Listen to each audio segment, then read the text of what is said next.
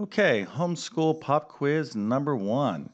So, if you are taking pre-algebra, you might want to follow me along in this video series.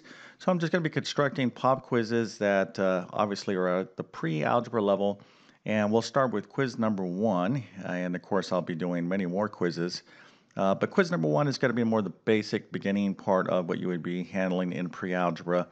Of course, if there's a quiz topic you run into in future videos that you haven't studied, then you can kind of skip that. But these pop quizzes are just designed for you to kind of have fun with and, check your understanding. Okay, but before we get going, let me introduce myself. My name is John. I'm the founder of TabletClass Math.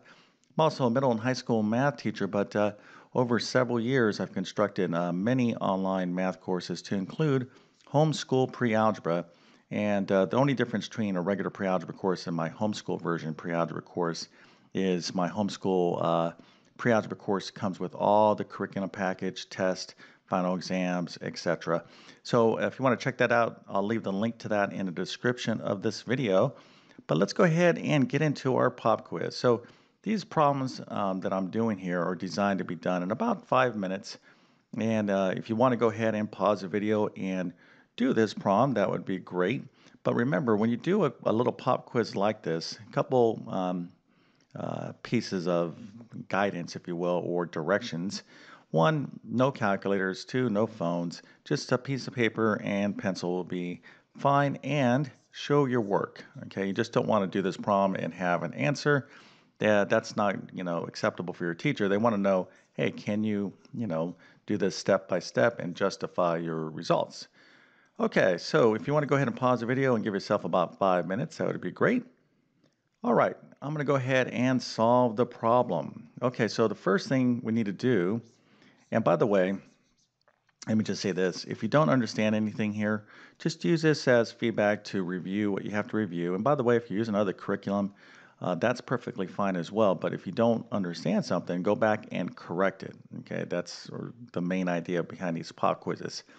Okay, so the first thing is I have to uh, get the result of 1/2 minus 3. Okay, so whatever that's going to be, I'm going to get that result here, and then I'm going to cube it. Okay, so what does that mean to cube something? It means take that result and multiply it by itself 3 times. Okay, and then that will give me my final answer right here. Okay, so if you think you can do that, or if you want to just go ahead and maybe say, oh, okay, now I know what to do, and you want to pause the video, then go ahead and do so. All right, so let's get into it. And first things first, let's figure out what 1/2 minus 3 is. So we'll do that over here, 1/2 minus 3, but 3 is the same thing as 3 over 1. And obviously I have some fractions here, but I'm going to have to deal with finding the lowest common denominator. Okay, so hopefully you realize that the lowest common denominator is going to be 2. So that means I keep my fraction here, this 1/2, the same. And then this fraction here, I'm going to have to write as, have to multiply both the top and the bottom, numerator and denominator, by 2. So this is the same thing as 6 over 2. Now, I am kind of going through this pretty quickly because this is a pop quiz. I'm not trying to teach you how to add and subtract fractions and everything else along there. So I'm kind of going through it again pretty fast, much faster than I actually teach this.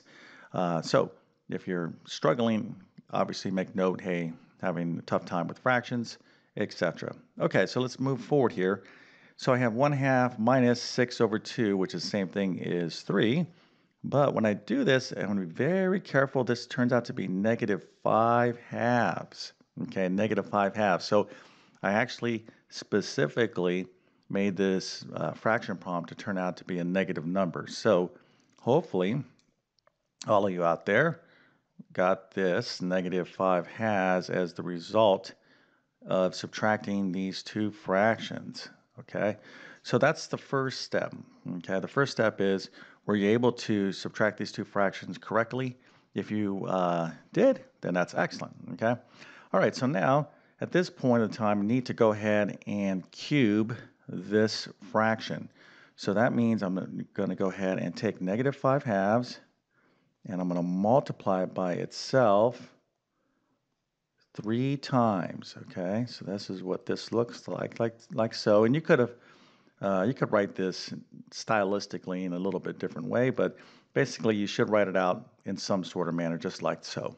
Okay, so now I'm going to go ahead and take -5/2 and multiply it by itself 3 times. Now, let's consider something. I'm multiplying a what? A negative number times itself 3 times.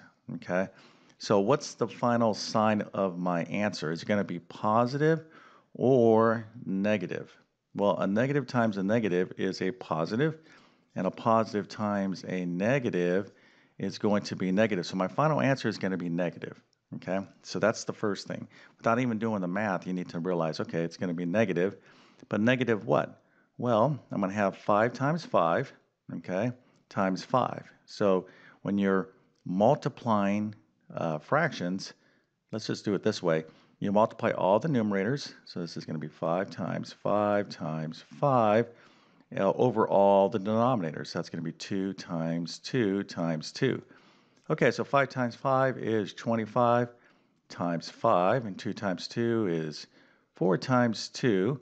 So 25 times 5 is 125, and 4 times 2 is 8.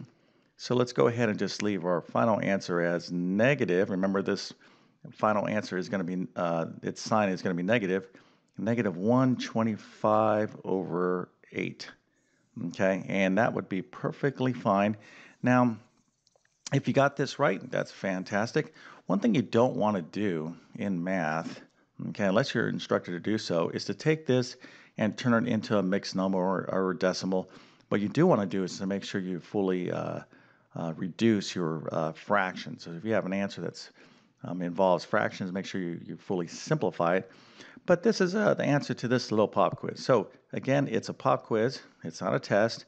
Okay, but use the feedback appropriately. That's what a quiz is about, you know.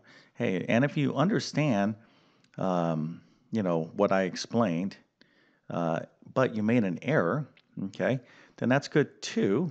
I mean, it's not good that you made the error, but it's good in a sense that you feel like you can do it. So what I would encourage you to do is maybe later, you know, another day or two, go back and redo this quiz and see if you can do it without making that error. Okay, so let's go ahead and wrap up this video. Again, I'm posting content on YouTube. I have tons and tons of videos, hundreds and hundreds of videos on YouTube.